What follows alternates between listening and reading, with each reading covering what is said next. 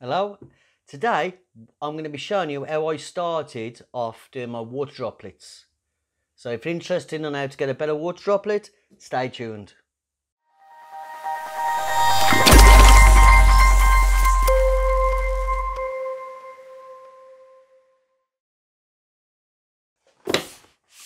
Good day my friends, welcome back. I'm Leo if you haven't seen me before. Today what I'm going to actually do is showing you how I started off doing my water droplets and the best way to start practicing. What I'm going to do today is I'm going to start off with showing you how to put it on a piece of grass using a syringe. Then I'm going to move on and show you how to put it on some cotton like this. So to learn how to balance your water droplets a lot better. And then I'm going to finally end up with the dandelion. So what am I going to be using today? All I'm going to be using today, because I'm not going to be taking many pictures, I'm going to be using a fine pump spray. This is actually a Jack Wilson's English Velvet body spray, women's body spray. All I've done is clean this all out and it gives you a nice fine spray, and that's what I need, nice fine spray. If you're having trouble managing to get your water drops, there's no reason why you can't use glycerine. Glycerine is a fantastic way to start off.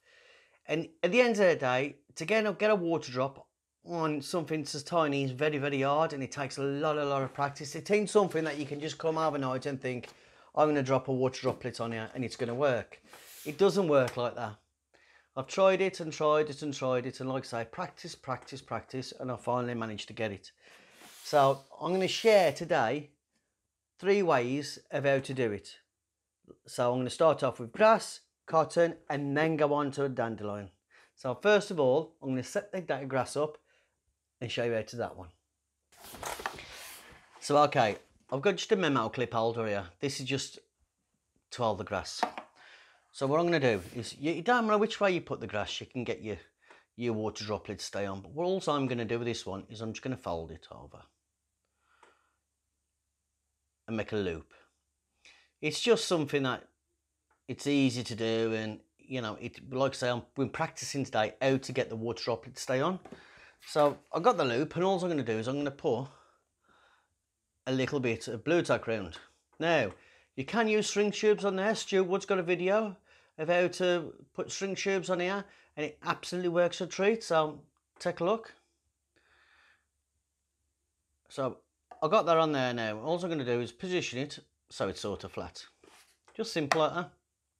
Now, the best way I find to do water droplets is actually to build the water drop up. Not just go and try and get it on, because if I try and put a big drop on here straight away, it's just going to roll off. See? So what I tend to do now is I get it and just get each drop I can find, like that. And then what I do is I add a bit more, and I'm constantly building up the drop until I get what I want. This is the easiest way to build it up. It's like I say, you know, all you got to do is just gently build the droplets up as you go along. Because I've got shaky hands, I'm going to admit. But by just gently touching it, it soon sort of builds up. Then as you got there now, oh, let's find something. We can add a, it's just a normal background. We can add a background to that now, and you know, you've got a picture straight away. So that's my first trick on practicing. Practice on grass. It's thicker, you know, it's got the fine hairs, and it don't come off as easy. Let's go on to something a bit more difficult now. We're going to try some cotton. So this has got to be one of my favourite techniques to try out. And it's just cotton. All I've got, 2 memo clip holders and some cotton. This is just normal sewing cotton, everyday sewing cotton. Now what I'm going to do here is the same sort of thing, but there's one thing I'm going to do first. I'm going to spray some water on it first. Just a little bit, not a lot. And this is going to help the water droplets to stay on here. Now, like I said before, what I'm going to do is I'm going to build them dead slow. So I'm going to put one tiny one on, and I'm just going to keep going along. Not big ones, just tiny ones. Like that.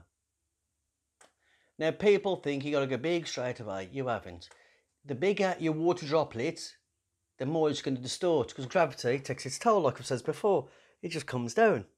So what you want to do is put the smallest one on and then build it up. And eventually, the more times you do it, you realise when the water's going to drop off, or maybe it's going to hold. So what I'm going to do again then, see that one dropped off, put too much straight away. Now I'm just going to add, again, slowly, tiny little bits, until I build up the perfect circle to what I want. This is a lot easier way, because like I said, you put something on too big straight away, it drops off. Don't matter what you do. But if I put a tiny bit on, and then add another tiny bit, I've got more chance of staying on. See? You learn when the drop zone is, like I said, and just add tiny bits to them. And eventually, you're going to get your bigger drops. So this is the best way, and like I said again, let's find the background. Yep, let's try this one. We could just add our background with the light, and you're going to get a picture same again, without even worrying about it. This one of these have actually got me into the British Photography Awards, you know, featured, so I know how good that can be. But like I say, first of all, spray it first, then gently add 1 drop, 2 drop, 3 drops, but don't try and add a big drop straight away, because if you add a big drop straight away, it drops off. So just add tiny bits at a time, and they'll hold. So that's cotton. Nice, easy, simple way to try, but I guarantee you, you get good results. So okay, we're on to everybody's favourite now, the one that you're all probably waiting for, and this is the dandelion. Dandelions are my favourite way, but like I says, it's taken me years and well to get to a decent picture. It depends what you want on your dandelion, depends how you get it. Now, for me, really, I like to say I use a lot of milky water, putting pictures on, but this is how I started to learn how to put a water drop on. And this is just, I put it on some blue tack or modelling clay. Put it on my specimen holder, my mole clip holder from Amazon UK. Not sponsored by them, but I thought I'd better tell everybody. And there we go. Now listen, this is the probably the most difficult part, one of the most difficult parts. When you put your dandelion into it, you need to get it so the head is as flat as possible, so it makes the dish. If it doesn't make a dish, as soon as you put it in, put a water drop on, it's going to roll out. So what you need to do is make sure that it's as flat as possible. This is the same thing now. All we're going to do yet again is a tiniest bit, tiniest bit of water, and we're just going to touch it until we get a tiny drop on. Now this can take it a bit, don't be, you know what I mean, because I know, there you go, it can take time, but it's patience. I can't do it all the time first time, so, and I've been doing it years, so. But if you put a big bit on straight away, it's going to drop off. So what I'll do yet again is I'm going to build it up, and just by the tiniest bit coming out by itself, actually, not pushing it, it's just the force that's just naturally coming out on the thing, on the syringe. I'm just going to keep adding, and you learn enough's enough. Now I know if I put one more drop on this, it's going to drop off, guarantee you. There you go. So it's all trial and error. Just keep adding. That's it, no more. I can see it's going to start to roll off, so it's time to finish. Can't do no more on that one. Put a background on it, and then I don't know if you can see it. You got a picture coming, so it's straight away. I should say, out of, if I do 10 pictures like this, I might only get 2 good ones, because the rest will either collapse or fall apart. Now there is another way what you can do with this, and it's probably one of my favourite ones, and this is where I just spray to water, and all I do is keep spraying, and I don't stop spraying until I can see the big balls on it. Now you can't overspray this, so people make a mistake when they don't spray enough. And as you can see, you get a nice, well I could see it, you get a nice water drop in the middle, and then you get all the separate bubbles on. And like I say, then all we've got to do again, background, and you've got your picture once again. This is probably the easiest way to do it, and this is where I started when I couldn't get my water droplets to stay on my dandelion clock. That I started doing this because I thought to myself, I've got to get a way of getting one on there, and I can't do it. I don't know how. Now what you've got to do, like I said before in all previous videos, is start far away and then work, like say the spray comes out, but it's fine spray and it naturally builds up, and that is the best way to keep your water droplets on to your clock, your dandelion. So there you go. I hope that's been helpful.